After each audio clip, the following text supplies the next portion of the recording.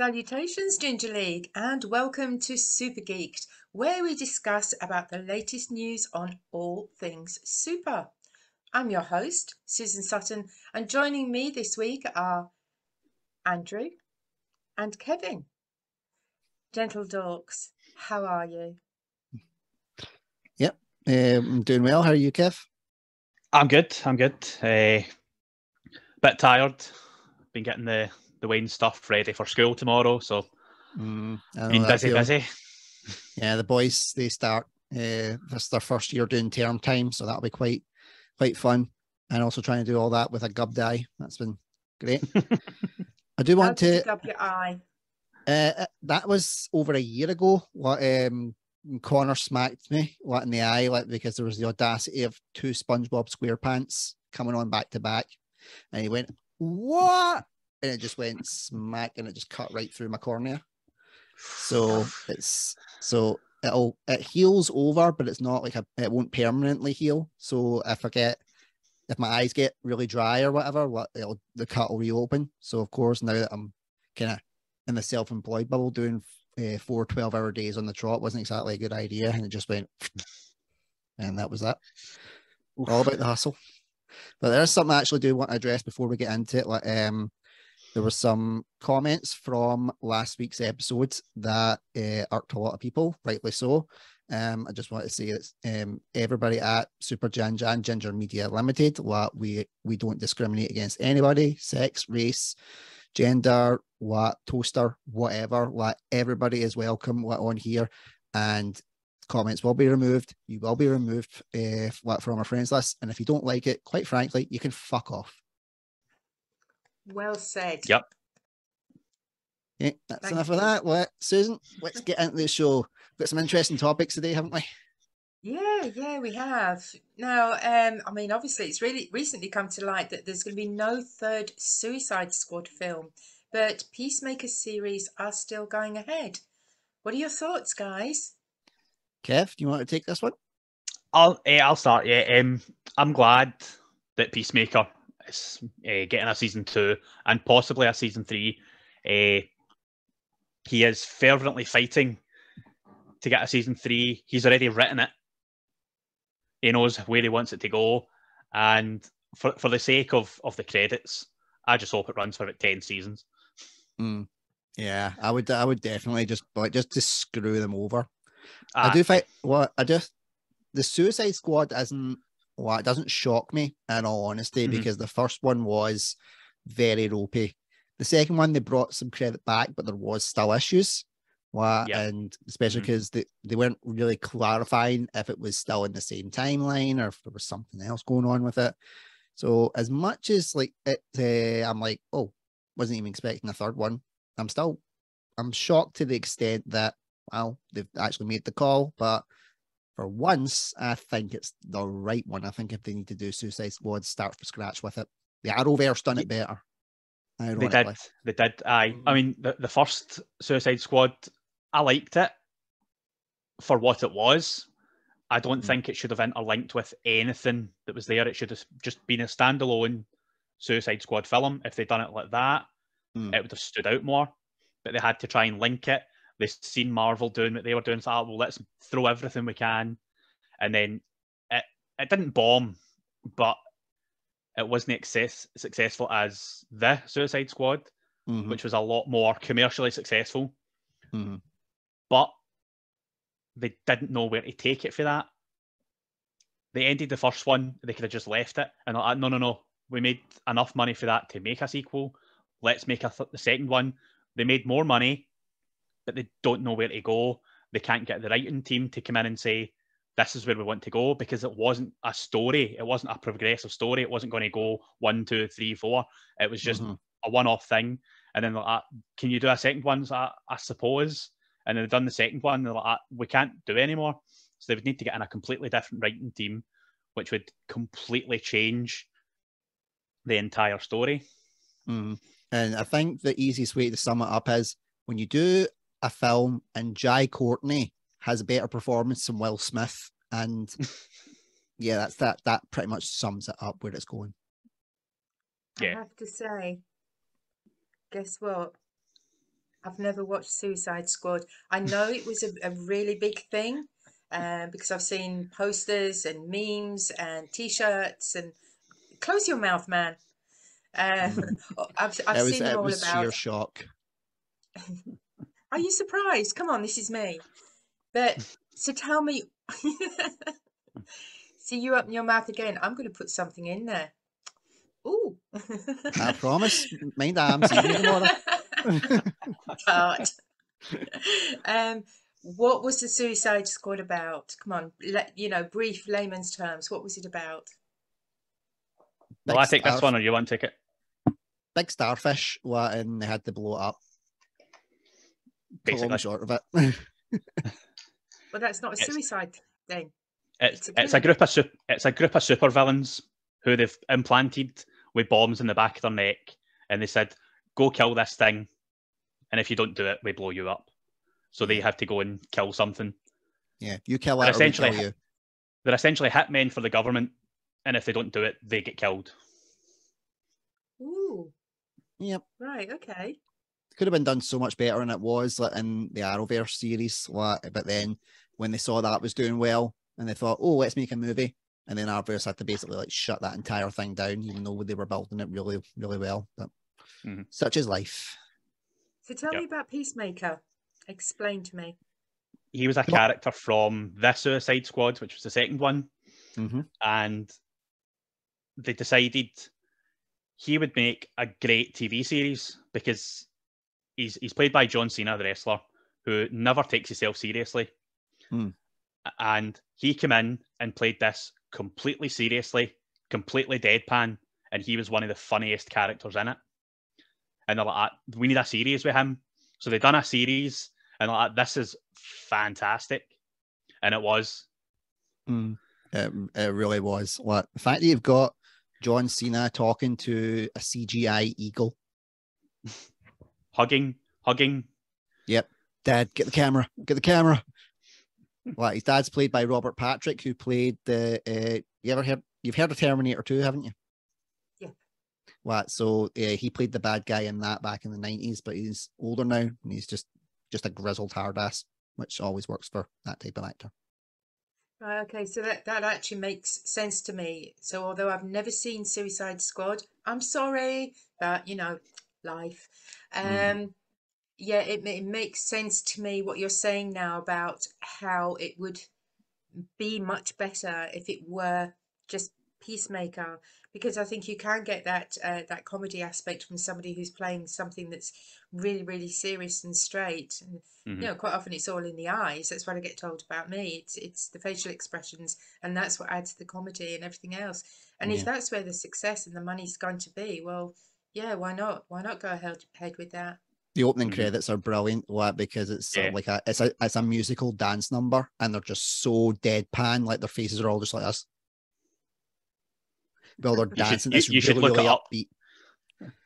Yeah, just look that up for a giggle and just listen to the music, because James Gunn always has some banging soundtracks. He's the guy that done Guardians of the Galaxy, like the one with a raccoon in a tree. Okay. Yeah. I think we've covered that one. So what's next in the agenda, Susan? Right. What to do with the Flash movie? Oof. Well, did anybody see the statement that was dropped by Ezra Miller? Yes. I read something recently, but it hasn't stuck. Yeah, it's like your generic, I'm not well, I've mental health issues, I'm going to try and get myself better, and blah blah blah blah. It just sounded total to me. Reading it, it was corporate spiel. There was no hint of anything about their personality or if they felt remorse.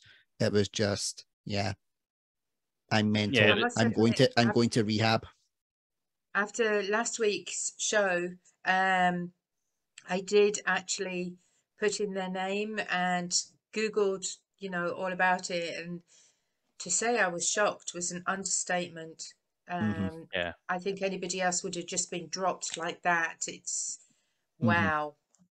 It's the fact that since this has happened, now they're saying that Warner Bros. Were saying they've got three options. They either bring it out with a limited release, off the back of this statement, they didn't do a statement and they just brought it out with a release, or they just shelved it altogether. And I don't think anybody would have mind them just shelving it altogether. It seems like a slap in the face especially given that there's been more cancellations of promising projects, which no doubt we'll get into later on. And it's making me really uncomfortable, especially with the projects that they've cancelled and who's in them and what their representation is making me really concerned. Yeah, it's as if film companies now aren't really taking into account the audience's point of view. It's even more now about the money, about the profits. Perhaps they're kind of thinking, well, with all this, it's the usual thing of bad publicity is good publicity. But is it? Because they're not really caring about the audience's point of view, and it's the audience that matters. They're not accepting the fact that times have changed and people want to see different things, because as we mentioned last week, there's a bit of that superhero fatigue because it's the same old. That's why I was actually really looking forward to, even though I'm a Marvel fan, looking forward to the DC lineup that was coming out at the time, because it was very different, it was very unique. And it's just like they went back to default straight white guy mode, which is very concerning. The only really thing that they've got that's diverse is Aquaman with Jason Momoa, and even then, that's still like a big muscular. He's Hawaiian, so technically he's American. So so it's still the agenda. There's no diversity. It's like they've went, he's Hawaiian, close enough. The same deal with Gal Gadot's Wonder Woman. Yes, she's I think she's Israeli. But she doesn't look like the quote unquote normal Israeli. Like she looks more like kind of white normal rather than, it doesn't sit. They're like, oh, it's diverse enough and it's a well-known character. There we go. There you go. Pat's head. Bang. Yeah. Because there's so much more that they could be doing, and it's like they're sticking with like the same characters. They've got Superman, Batman, Flash, and Wonder Woman, and Aquaman. Yep, and this is the is it the fifth or the sixth iteration? I think it's the sixth iteration now. Seventh actually. I think there's been quite a lot of Batman, basically, is what I'm saying, and there's been a lot of Supermen. There hasn't been that many Supergirl. There hasn't been many Wonder Woman. There hasn't been. There hasn't even been many Aquaman, even though he was originally, blonde. He was basically Aryan Dream. He was blonde hair, blue eyes. When he was originally drawn, so that's why everybody was like, with Jason Momoa coming on, they were like, "Oh, this is a change to the character," and everybody just went racist. Yep. You can't do right for doing wrong these days. You try, no matter how subtly you try to broach subjects. I mean, especially in film, we go back to Doctor Who and things like that, and all the big hoo-ha, and you think, come on. Nice pun. Well, I like that one.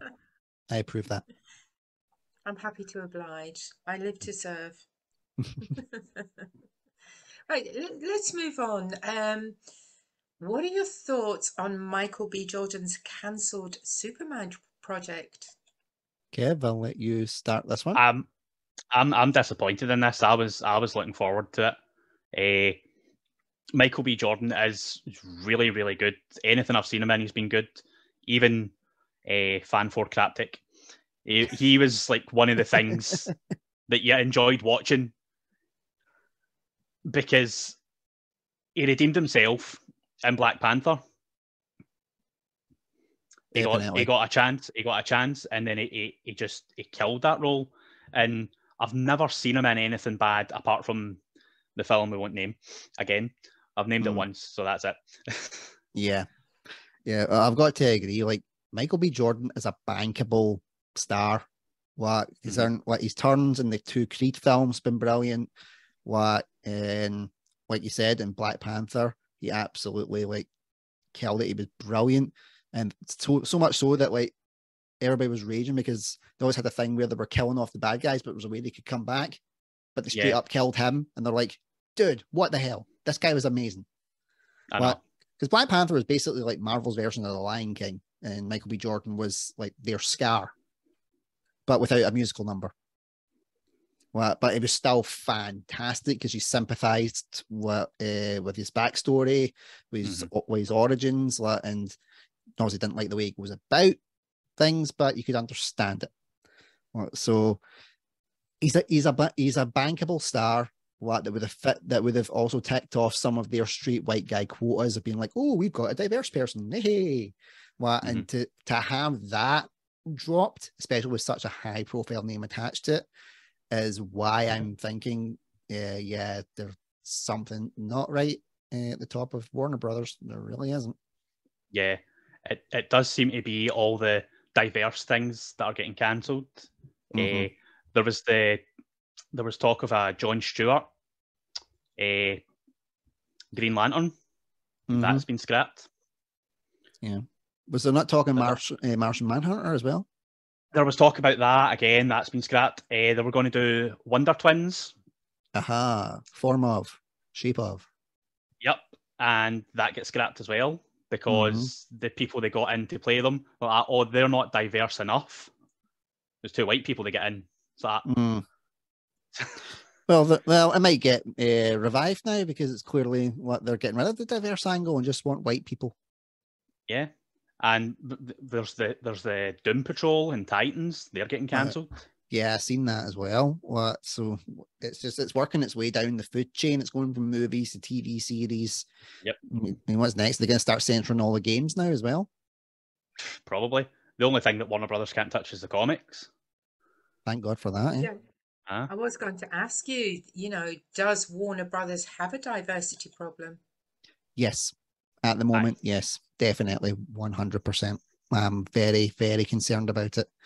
Yeah. Well, it seemed like they were making the right moves with the stuff that they had lined up. So there was a lot of hope and a lot of interest. And out of all of that, the only things that they've brought out are white guy Batman. That's been it. And they're bringing out another Shazam movie, white male in the lead. Black Adam, yes, that's The Rock, that's Dwayne Johnson, but again, he falls into the Jason Momoa kind of bracket of he's been around long enough and has got enough cred that they're like, hey, just put The Rock in anything, we'll be fine. But as we said previously, it's taken like 6 years to get it out. So it's a bit, it's like so why is it taking that long? I know COVID as well had a big impact, but even then it was meant to have been ready for release before COVID hit. Why did they not bring it out? I just really think that there's too many old white guys up at the top that need to be kicked out and bring some diversity in. Yeah, it's funny you're talking about old white guys, old white actors. I was watching something the other day that had Clint Eastwood in, and I mean, I like the guy, but I was thinking, oh, come on, it's like the Rolling Stones. Ozzy Osbourne is trying to get fit to make a comeback, and all due respect to older singers and older actors, absolutely, but you're not sex symbols anymore. Sorry, even at my age, doesn't appeal to me. It's like, yeah, I do believe there's a time to make room for younger singers, younger actors. Older actors absolutely have their place, especially in the main roles. But to me, there's a limit. Yeah, I think when it starts getting to the stage where there's so much of it, where so much is focused on the reboot or the rebirth of something, that they forget that's hindering the stuff that's coming up as well. Don't get me wrong, I'm now at the age where I think all modern music is shit. So I'm now at that stage where I'm like, oh, I'm the old guy. Bring that Limp Biscuit back for one more run. Yeah. Although, to be fair, nobody wants Fred Durst back. Hey, I want Fred Nobody Durst wants back. that. I want Fred Durst back, especially now that he's embraced his middle-aged white guy stance. I think that would just be so funny. Him just walking on instead of like chugging a Red Bull. It's like he's taking like one of those effervescent Vit C drinks, just like that. Right. And then halfway through break stuff, he's like, wait, hold on, got to take my calcium pill. Okay, let's go. Bring some oxygen on the stage for him. Yeah, he's not Axl Rose just yet. He's getting there. Have you seen him? Oh yeah. You think with all the energy drinks as well, he's got to consider his prostate and having to keep running off and having a pee as well with his Zimmer frame. Yeah. Well, I would just go right. Just get the cataract sorted. Just get it hooked up. Well, I ain't got no time. I just go. Well, throw it into the crowd. Someone can sell it on eBay. Done. So, what about, or do you have any thoughts on the Punisher's potential return to the MCU? Kev, I'll let you take this one to start with, because I've just got back into watching The Punisher recently. That was actually the last show that Alice and I were watching before we get hit with, the boys coming in the emergency section. We only got halfway through it and we never got to finish it because, well, yeah, kids. Well, yep. So your thoughts first, and then we'll jump in with mine. I hope they do it well. I mean, they've got John Brethnell back as the Punisher, who was fantastic. Easily has been the best version of the Punisher by far. And in fairness, wasn't one of them Dolph Lundgren? One of them was Dolph Lundgren, yeah. And it was what it was. Yeah. He was fantastic in it, but it was wow. It was very 80s. And then the Thomas Jane one for the 2000s was very, very 80s because they basically wrote the script. It was a sequel, and they're like, "Oh no, we need to change it a wee bit so that we can make it another one." So that was supposed to be a sequel to the Dolph Lundgren one, and they changed it, and it was like everything is from the 80s. So was it kind of like Dumb and Dumber 2, where they just basically like wrote the script straight after it and just waited till Jim Carrey's career took a nosedive to bring him back, just like two decades later? Pretty much. Man. But no, was John Travolta in that first one or the second one? I can't remember. John Travolta was in the first or the second. He was in the Thomas Jane Punisher one for 2001, so he was the second. Well, there you go. Dolph Lundgren, the first, John Travolta in the second. What does that tell you? But I hope they don't change anything from the Netflix series. I hope they make that canon rather than having to reintroduce everything and just completely change it to their agenda when they don't need to do that. They can easily fix that in. Again, that's the same worry that I had with Daredevil, with it coming back. What we're all worried has that Netflix kind of saga, is that a multiverse and they're just going to write it off kind of thing. And it's the same with the Punisher, because from me rewatching it, the thing that you love about the Punisher, it's so violent, it's so brutal, it's so gory, because it explores not only like this guy on a vendetta against people that murdered his family, it's dealing with the fact he was a soldier in the war, he's got PTSD, because he was recruited into like a special unit where they did the jobs that basically weren't allowed to be told that you were doing, black ops kind of stuff, and all the trauma he had from dealing with that. So it was a great portrayal of mental health as well, and how that type of PTSD can affect you. And I'm just worried that with it being under the mouse house, that they just go, we're all happy all the time now. We don't believe in that. Here, have someone just throw a knife at him. Yeah. So it needs to stay true to what Netflix did. To really go for it. And even John Bernthal said that himself. He said he wasn't going to return a watered down version, but you never know. Money talks and bullshit walks. So yeah. Well, hopefully we'll get a chance to see what Daredevil does with a She-Hulk series in Echo, and see how he fares in that. And you seen the meme that's been going around about that? Because Echo as a character is deaf, and Daredevil's blind, and there's a meme going around going, how the fuck are these two going to communicate? And I'm like, I never thought of that, because she's deaf, so she communicates in sign language. He can't see the sign language. And she won't be able to hear him speak. I'm like, this is going to be a very interesting one, how they go about that. She can Just lip like read, though. Can she? Touch and vibration. Yeah. She can lip read, and technically he can see. He's got kind of like, it's kind of like Predator, isn't it? That kind of way. Like he's hearing so sensitive that he can actually see outlines of stuff in that. So he can see, so that's how they should be able to get around it. That's how I would do it anyway, but MCU, see how they do it. See how they explain that away with just, reasons. Yeah. That'll be something that people will actually be. I think I've said before how I'm really into continuity in films, and there will be people that will be watching that to, as you say, Kevin, really spot.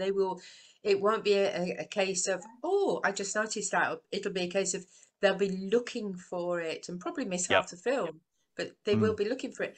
I think that's the fun, though. Yeah. That's the sole reason that the internet practically exists now. So podcasts like ours could watch this stuff and go, right, what nitpicks did we find? And what Easter eggs are there that we can just troll through it and seem that our knowledge is better than your knowledge. And I'm like, I'm just like the guy in the middle that goes, I don't know all the heavy duty stuff, but I know more than your average Joe, so I can fill in the gaps. And that's why I'm here for the rest of it. Yeah. Kev's got the knowledge that I don't have. So I'm like, right. And then we were like, okay, we should really try and get a girl. But we all know that I'm joking, obviously. Because we need someone to keep us in line. Otherwise, we'd be talking for about 3 hours. Yep. We'd still be talking about Michael B. Jordan now. No, we wouldn't even have got off the Ezra Miller stuff yet. That's true. We'd still be going like I was shocked when I read that story. Unbelievable. And I went through several different articles. I was like, wow, how are they not in jail? Going back to last week, you were asking me, because I was saying that there's just so many superhero films out there, so many rehashes and what have you, and you asked me what type of films that I would like to see coming back. And yes, last week I said about more Scottish films with Scottish cast, crew and everything else. And I thought about it a bit more, and I thought I would love to see a lot more films based on real life, because there is so much going on in the world. I'm not just talking about current present day stuff, but there is so much interesting stuff out there that it would be brilliant. And what a great way of educating people as well through film, learning things that they'd probably never even heard of before. And you were saying, Andrew, about how you like really violent films. I need to have a word with you in the quiet, But I wouldn't say I like violent films. However, I love horror films, and the more gory, the better. Things like Saw. I've seen all the Saw films. That Hostel. I can't do the torture porn. I just can't. But it's not real. What? It's but not it's still they do it so well now that it feels real. I remember the first Saw film I went to see was Saw 3, and I went because one of my friends had said none of them have tied in at the minute. You're all good, and of course this one ties in straight off the bat. So at first I'm like, you son of a bitch, what have I missed? And then see the bit with the hand and the acid, the bit. And I was just like, I'm gonna be sick straight out the door. Because I am a massive shite bag, especially when it comes to horror. It's like, because I'm not I like violence in a film if it's like justified for the plot, like in the Punisher sense, he's got PTSD, there's something he's not right, he's on a vendetta, there's a reason behind it. I'm not violence for violence sake. It has to be justifiable reasons for it. If it's just straight up like, okay, what weird contraption can we put Chester Bennington from Linkin Park in to get him to do his emo scream before he bursts apart? Well, which was the Saw 3D one, and I was like, come on, man, well, you better than this. To be fair, that he does have a justification, and so I mean, you do sympathise with him a bit. Mm. And well. you know, there's a Saw 10 coming out next year, apparently. Ooh, I just read that. I read that about half an hour ago. I was like, oh, wow. I've still not seen Spiral. Yeah, because that didn't get a lot of good reviews. At all. Then again, it should really try and be pushed again because Chris Rock was the lead in it, and there's a lot of sympathy votes still for him. Well, we could Jared Leto Morbius, bring that back. Yep. Well, I said people would actually go and see it. Except people would actually go and see it because they would be like, "We support you, Chris Rock. We love you." Mm-hmm. I just find it odd, Andrew, that you say you don't like the horror movies because they're so realistic now. But even though it's all fake, it's just props and prosthetics and all that kind of thing. You can't live in that fantasy world, and yet you live in the superhero world, which is all fantasy and fake. You're strange. You signed up for this. I did. You know how strange I am. Well, and it's even getting to the stage now that I'm actually going to be doing a horror podcast. Well, that's getting added to the slate on Ginger Media Limited. It was called the Scaredy Ginger Cat Podcast. Well, and it's going to be have to watch films. Guy that I'm doing the Edinburgh documentary with, Grant Deans, the Edinburgh ice hockey documentary, came up with me with an idea about like a horror podcast, and I thought, why not try and expose this massive shite bag to horror films, watch him squirm, and then see how broken I am at the end. Yes. So I can safely say that you up to watch that. So I can safely say you're both on board to watch this misery that will be put through. Oh, I can deal with that. With that. And they'll be doing things like, we'll be doing top 10 lists, like top 10 like movies to watch to start off in horror if you're a shite bag and all that kind of, so like horrors that aren't really that scary, all that kind of stuff. But I mean, I remember like going to see The Ring when it first came out in the cinema with my pals. I was dragged there against my will. I was outnumbered. I wanted to go and see Shrek 2 again. But no. And I'm just sitting like through the whole thing like that.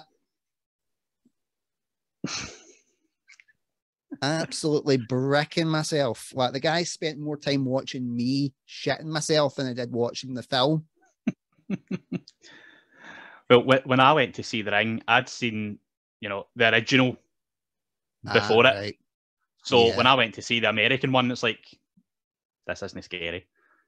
You need to go watch it. Like the same with The Grudge. The American one's not scary at all, and it completely changes the story. You watch the Japanese one, it's like, my fucking God. I'll give you a clue about how much of a shite bag I am. The film Requiem for a Dream. Yes. With Jared Leto in it, and it's a really kind of indie film about like drug misuse and all that kind of stuff. That freaked me the fuck out. I watched it once and I was like, nope, not doing that again. I had nightmares about it for fucking weeks. Well, the whole film's basically an acid trip though, isn't it? It is. It's just so... I can't even describe what it's like to you, Susan, aside from don't see it. Do you know, it's amazing. I think it's fantastic that Alison actually had to have a cesarean, because if you'd have been down at the lower end while these two little things were coming out, you would have been on the floor. Would have hit the deck. I mean, in fairness, like after Alison had them, and they were taken out and stuff in the incubators and everything, I actually did feel quite faint. But it's because there was like 10 people in the room, because they have to have 5 people per baby. And then they've got a couple people for Alison as well, and had me. And that April was like when the big heat wave had kicked off. So I was just like, ready to fall back. And so I took me out for a glass of water, and I was beating myself up something awful. I was like, my wife's just produced 2 human beings out of her, and I'm out because I feel faint. And I'm like, what a fucking wuss. He's like, she won't be long in there. They'll get her sorted, and then you'll be there. Where 5.5 hours she was spewing her ring because all the drugs they'd had to give her to get them out, and it was just, that was a horror film. But when I was able to survive, because I would have 10-minute rests in between. It was like every 10 minutes she was going to throw up, and I was just like, there you go, there's the pant, right down, another 10 minutes, there's the next one, there you go. For 5.5 hours. Yeah, it's the stuff they don't tell you about. Nope. On that note, before we put all the viewers off ever tuning in again, we've come to the end of the show. I'm sorry, folks. No more talk about blood and gore. Not until we see this new podcast that Andrew's doing. I am really looking forward to that. Yeah, But well, anyway, the socials are up for it. So the Scaredy Ginger Cat podcast, go and get the follows up. There's nothing been recorded yet, but stay tuned. There will be plenty of me shitting myself very, very soon. Excellent. That's what I like to hear. So for now, he's Super, he's Ginger, and I've been your host, not the eye candy, Susan Sutton. Yes. Tune in again. Bye. Bye-bye.